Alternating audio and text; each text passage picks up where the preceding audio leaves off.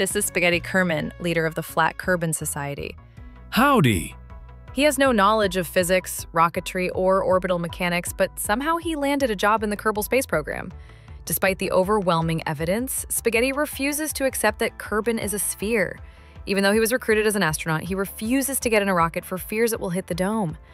So, Kerbal physicists came up with an experiment to prove to him that Kerbin is a sphere, without him having to even leave the Space Center.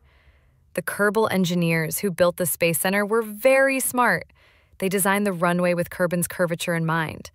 This means that even though the planet's surface is curved, the runway is completely straight. So when Spaghetti parks his car and takes off the brakes on the runway, it starts to roll towards the center of it. When he passes the center, he slows down before he falls off the end and starts rolling back towards the center again.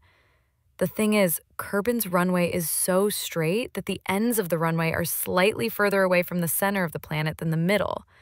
This means that at the ends of the runway, your gravitational potential energy is higher, and there's a restoring force that pushes you towards the center. So, Spaghetti, have we convinced you that Kerbin isn't flat yet? Of course not. It's just the runway that's curved. What were those engineers thinking?